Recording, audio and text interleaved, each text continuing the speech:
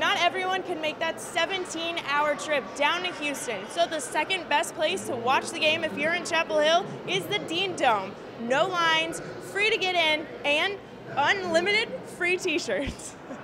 Yep, you heard me right. They had free t-shirts for anyone who came to watch the game in the Dean Dome Saturday night, and I wasn't the only one who took advantage of this offer.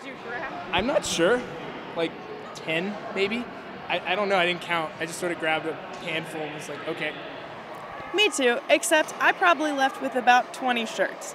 Next, I hung out with one of the youngest Tar Heel fans there to see who his favorite player was.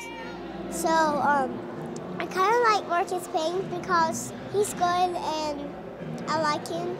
Yeah, we really like Marcus too. Good choice.